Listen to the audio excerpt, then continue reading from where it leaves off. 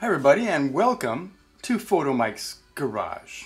The garage is full. I've got the Camaro right behind me there, and right beside me here I've got the wonderful and exciting Mazda 5 minivan. Yep, I know. Time for more Mazda 5 minivan content. You've been asking for it and I'm here to give it to you. I got the minivan up on my Quick Jacks, which I love. Got it for Christmas. And I have done some recent work on this car because it is starting to cause a little bit of trouble. Let me explain. There's a number of issues, of course, but the main problem is the suspension on this vehicle is starting to go. It was making clunking noises, going over bumps, getting progressively worse. And so I replaced the lower control arms. And you may be able to notice that these control arms are brand new. And that got rid of some of the noise, but by all means not all of the noise. And yeah, so there's still a noise, so there's still a problem.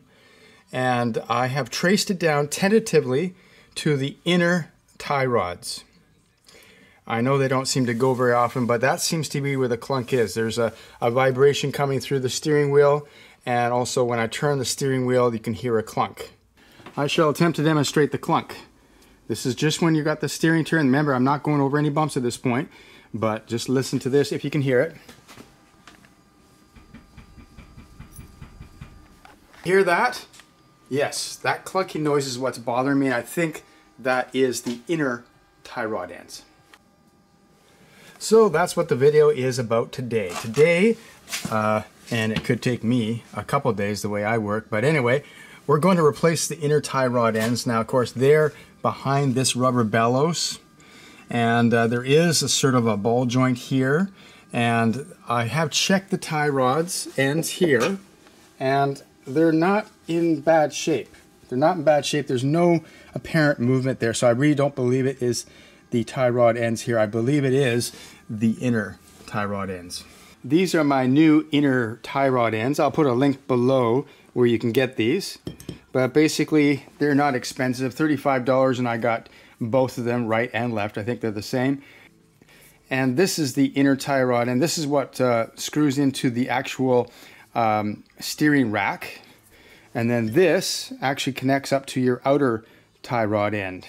Came with the two inner tie rod ends, and it also came with these two little guys here. They go right over that.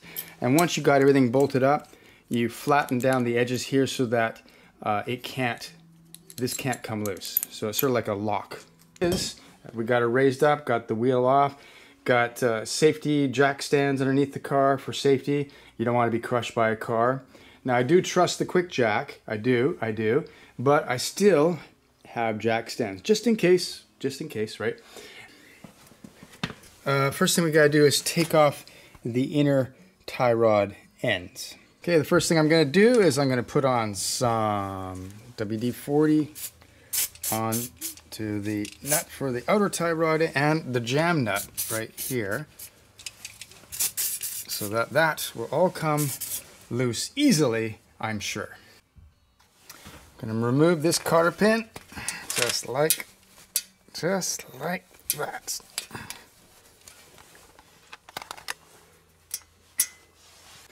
Next step is to loosen the jam nuts. Now you want to do that while this is still bolted on. Trying to do it afterwards is going to be really difficult. So you want to loosen that right now. Okay, for the jam nut, I'm using a 15/16 wrench. And I've already broken it loose. Took a bit of effort, but now that that's loose, we can go and take this sucker off. Also, I took off the clamp here, and then I sprayed WD-40 underneath the rubber here. That should make it easier to come off. Okay, 14 millimeter. We'll break this loose. Okay, I did loosen the rubber boot. I just used a screwdriver and sort of pried on the metal clip here, metal strap, and then pulled on it and it came loose. And I want to do that first because I want to measure from the center of the tie rod end bolt all the way to the surface of the nut that's touching the rack right here. And that is what I'm going to use to set up my new inner tie rod end, so that is roughly the same length as the old inner and outer tie rod end. Therefore, I'll be able to drive the car. Now, I'll still need to get an alignment, but at least it'll be close, and I can drive the car to an alignment shop. Also, to get this off, there's the hex right here that I'm going to, the flats right here that I'm going to use now. Actually, you can reach this with a wrench. I may not need a special tool. There's a special tool you can buy that will help you get this off, but actually you can get a wrench on here if you have the proper size wrench. Okay, so at least on this side, it is possible to get a wrench, and I actually have a 30mm wrench, which is the correct size to get this off. Now, I don't know if I'll have enough strength. Of course I have. And I don't know if I'll have enough leverage to get this loose, but I'm going to give it a try. Okay, so basically, measuring from the center of the shaft of the rack shaft, to the center of this bolt is 14 inches.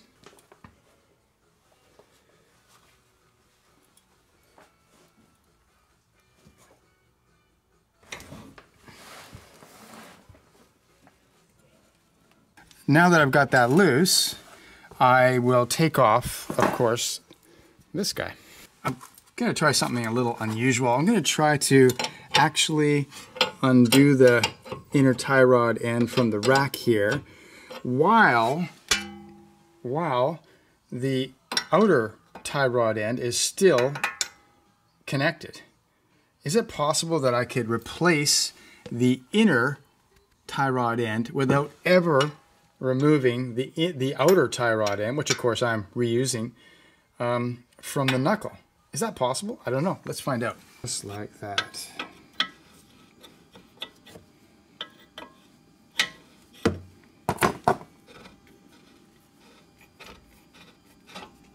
And there you go.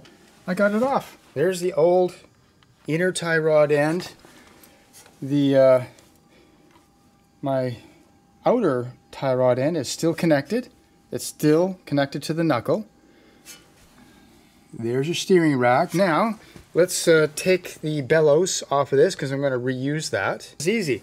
I didn't have to get a special tool to undo that bolt. It is reachable from just by turning all the way. Now, the other side I'm not so sure about, but this side, no special tool. I'm making progress.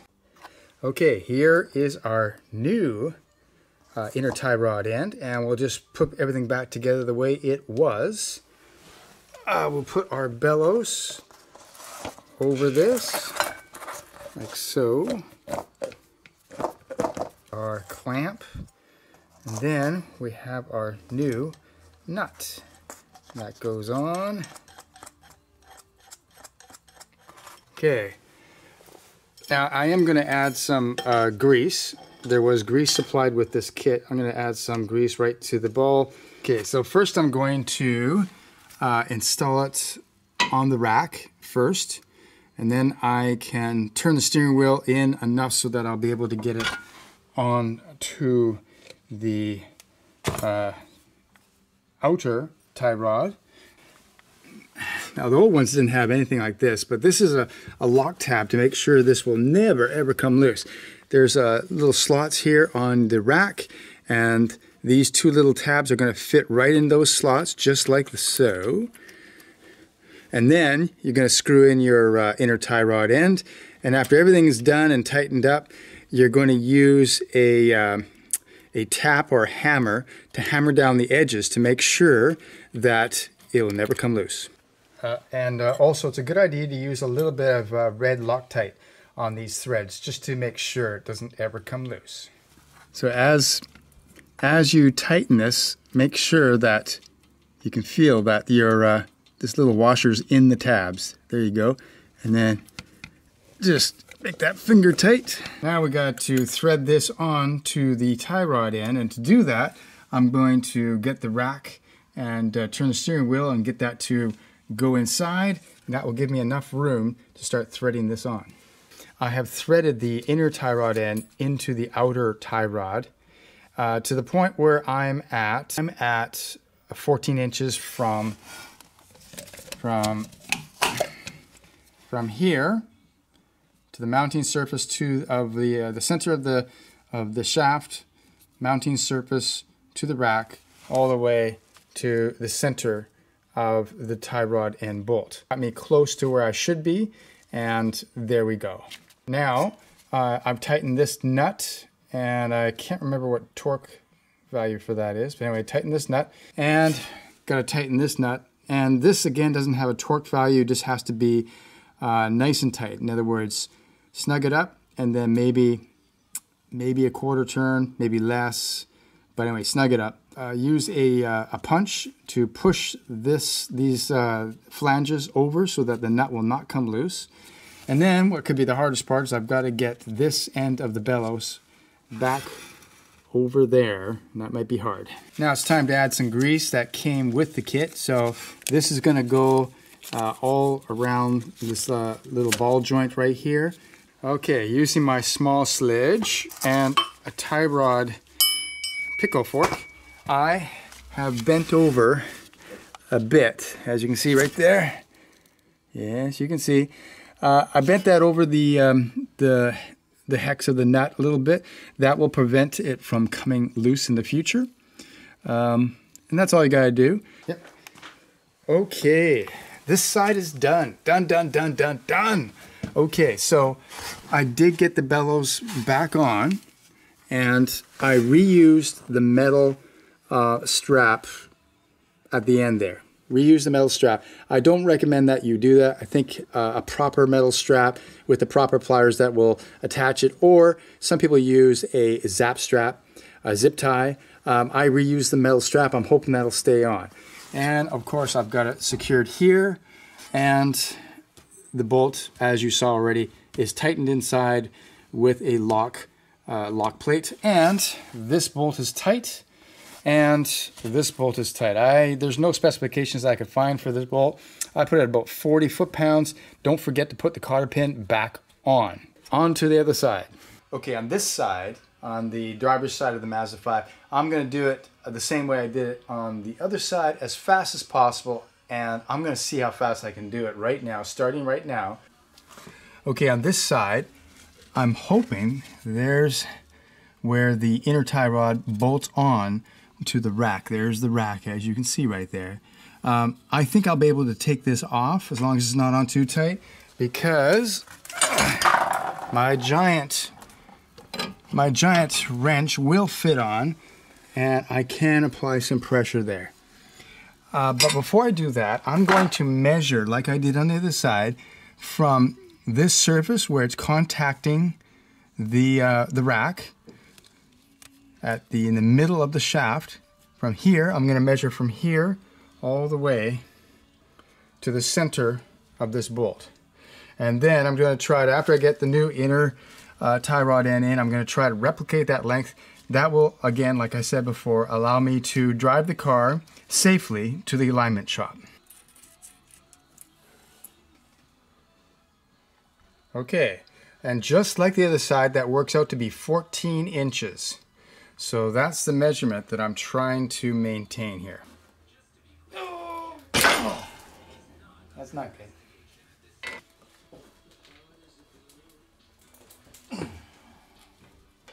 This one's tighter. This one's tighter, oh no.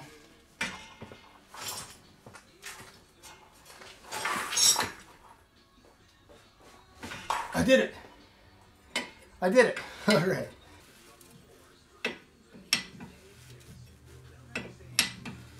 And of course, we have to reuse our bellows. So we make sure that this has no cracks. Looks like it's okay. And then here is our inner tie rod. See, it's a little bit loose. I don't know if it's really that loose, but I guess it's a little loose. Now we just undo it.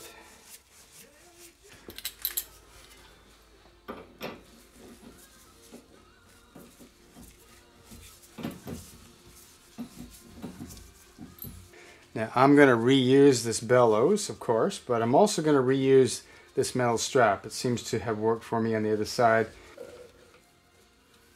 And of course we're going to put grease in there, fill up full of grease before we do our final tightening and everything else, but we'll put this on for now. Okay, I'm now threading the new inner tie rod into the outer tie rod. I'm going to keep going, and I'm going to start measuring it, and when I get to 14 inches, that will mean I'm in the right ballpark.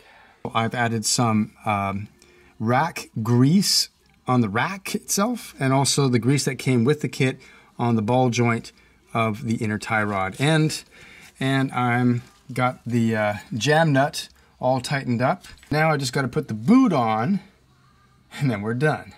Okay, I've got the bellows on. It seems to be holding it position. I've got the clamp on at the front of the bellows. Everything is tightened, and that little lock washer that I put on, I bent over part of the tabs, or bent over an edge, and that's what you do to make sure that the inner tie rod end won't come off the rack. Everything appears to be tight. I got close to 14 inches, or at 14 inches, and so that should allow me to drive it to the alignment shop. And there we go. This job is done. Inner tie rods are done. Okay, so the job is done. I have finished replacing the inner tie rod ends on a 2009 Mazda 5 minivan. It was very exciting. I'm sure you agree. Now, the thing is, there's other videos that show how to do this, probably better than mine, of course. But they don't show you how you can do it without a special tool and without taking your outer tie rod ends off. I have just shown you how you can do it. The wrench that you need to do it, you can reach the inner tie rod end nut if you have a 30mm wrench. So you will need a 30mm wrench, but it can be done without renting or buying a special tool, and without taking the tie rod ends off, which sometimes causes damage and anguish and pain and resentment. So there you go. Thanks for watching Photomikes Garage, and I will see you later. And for more exciting Mazda 5 content, please subscribe. Thanks.